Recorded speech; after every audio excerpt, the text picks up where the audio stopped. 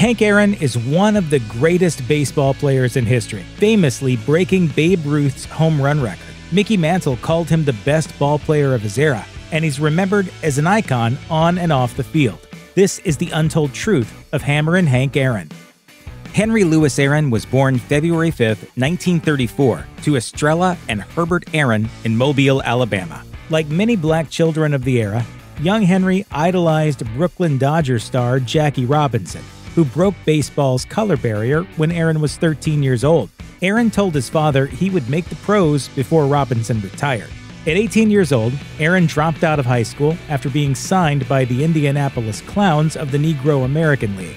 According to the Negro League's Baseball Museum, Aaron spent one season with the Clowns, making $200 a month and batting a league-best .467 average. Next, his contract was sold to the Braves, at that time still located in Boston, but soon to move to Milwaukee, for $10,000. The Braves assigned Aaron to the Eau Claire Bears. In 1953, he became one of the first players to integrate the South Atlantic League.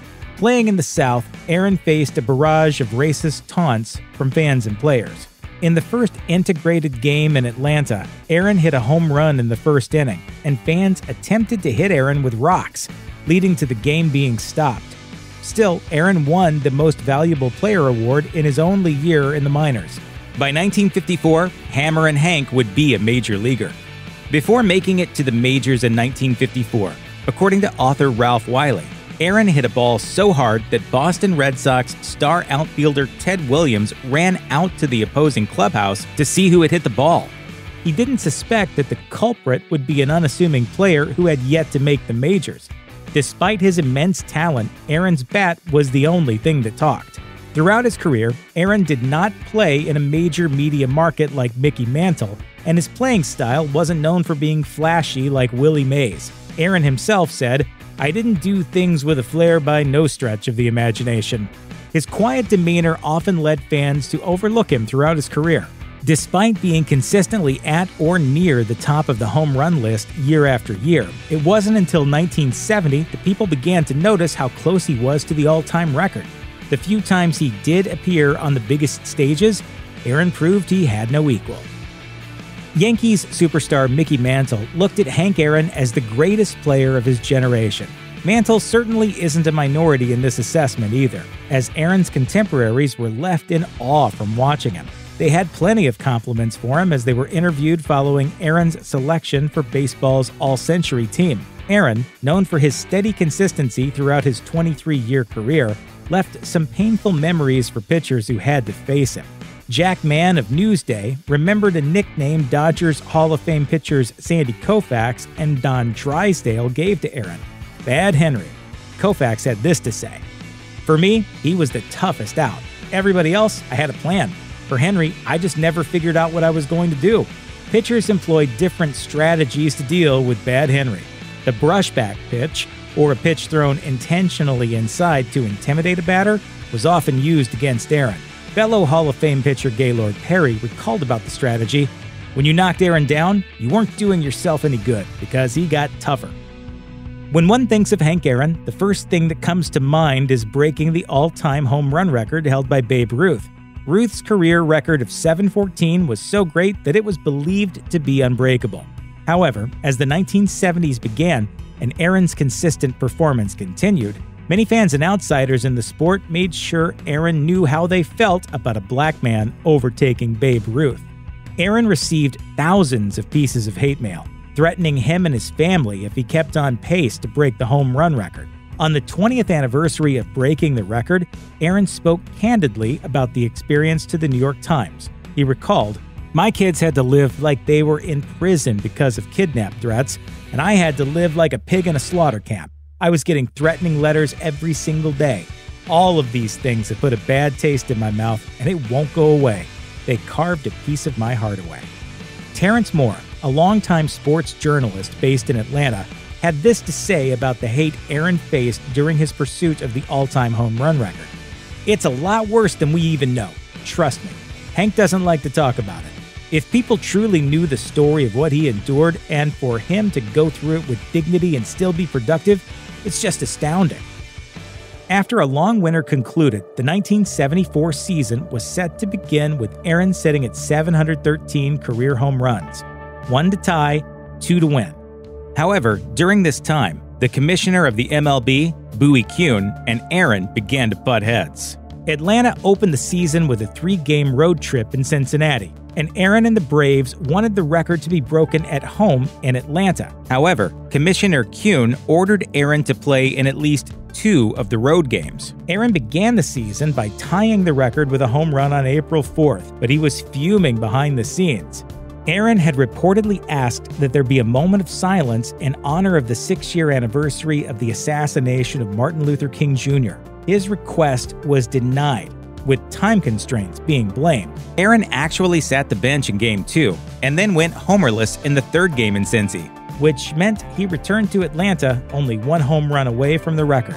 In front of a celebrity-packed crowd, and with millions watching on television, Aaron broke Babe's record. Missing from the celebration was Commissioner Kuhn, the commissioner citing scheduling conflicts for his absence. This, coupled with what he felt was unfair treatment of black players, led Aaron to resent Bowie Kuhn. In 1980, Aaron reportedly refused an award from his old rival in celebration of his record-breaking home run, criticizing the MLB's treatment of retired black players.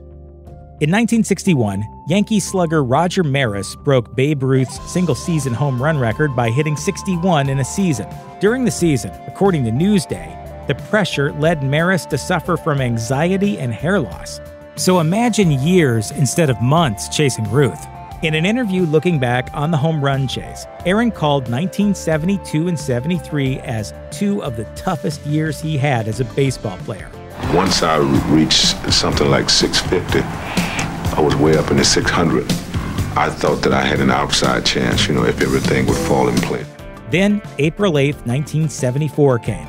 The attendance that night was 53,775 people, the highest in the park's history. Against the Los Angeles Dodgers, Aaron stepped to the plate in the 4th inning.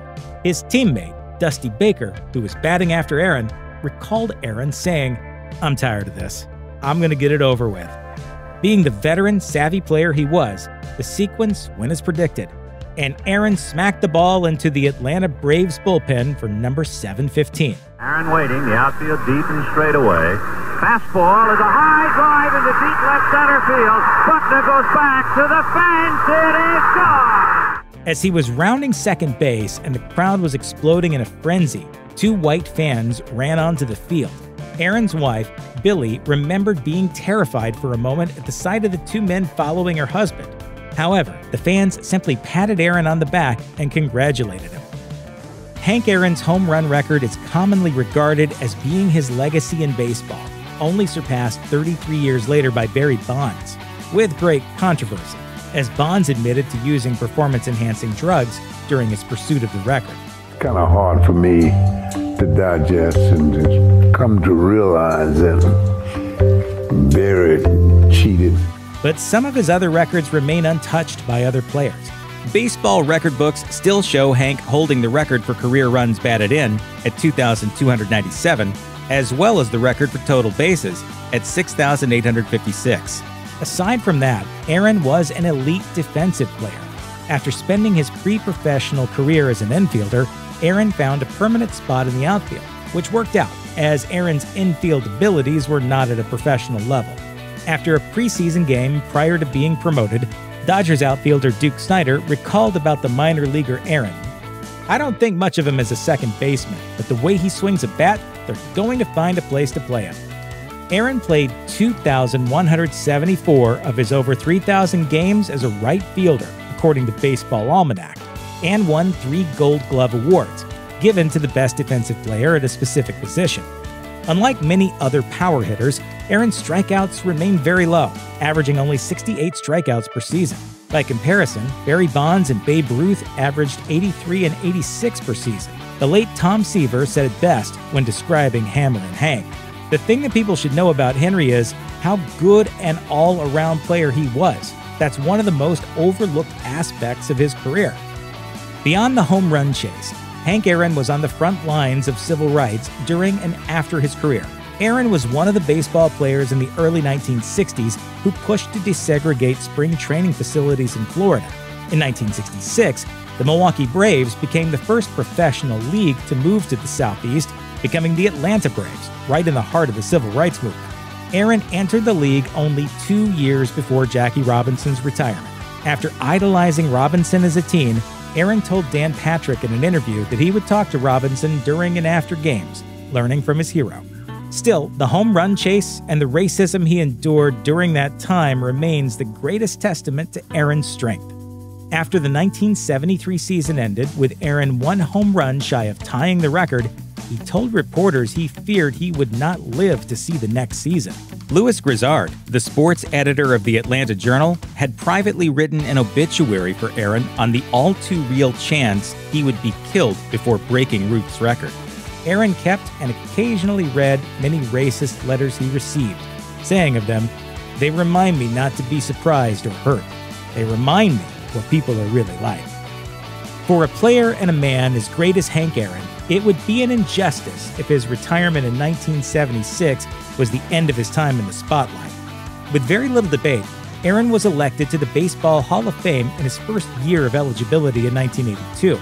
Upon retirement, Aaron was hired by the Atlanta Braves as the Director of Player Development. He was the first African American to hold a senior-level management position in baseball.